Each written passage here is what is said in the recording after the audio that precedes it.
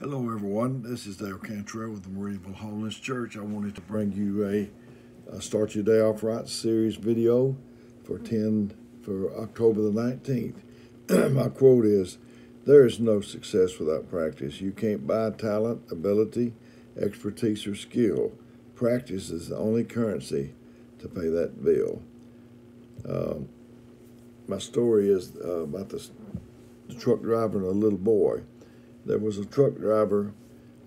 His truck got stuck under an overpass, and he was trying to get it unstuck. He got tools from the truck, and he was trying to, prise the metal on the overpass or something else on the truck.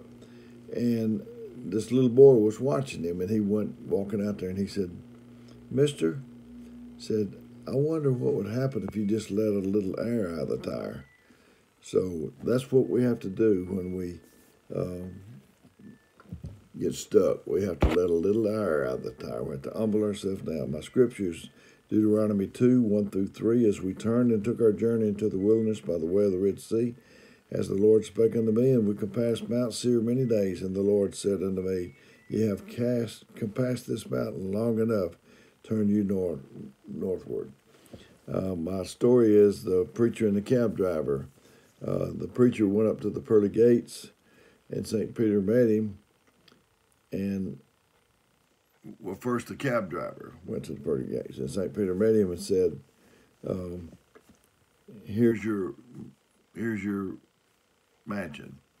And it was a big, beautiful mansion. And so the preacher's watching this cab driver get this mansion, and so he goes up there and he thought, man, he got that mansion. There's no telling what I'm gonna get. And he walked up there, and St. Peter said, "There's your house right over there." And it's just a real plain, modest house.